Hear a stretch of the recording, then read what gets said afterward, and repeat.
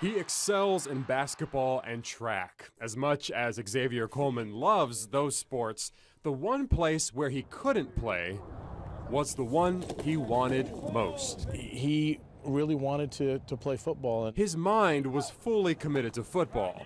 It's his heart that wasn't in it. One day I thought I was completely fine. The next day they say, you might be done with sports for life.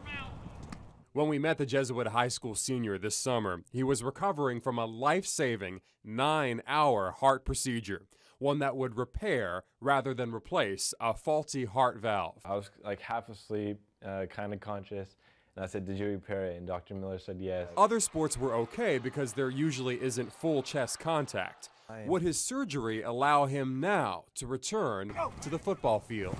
God really is good, and miracles really do happen, and I was able to put the pads back on, and it was great. Well, he persevered.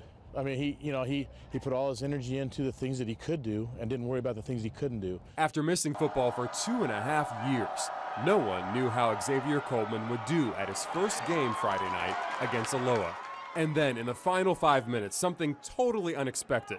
Watch as Xavier, number 18, makes what would be the play of the night. An interception turned touchdown. Football was always in the back of my head. I've always wanted to get back out here.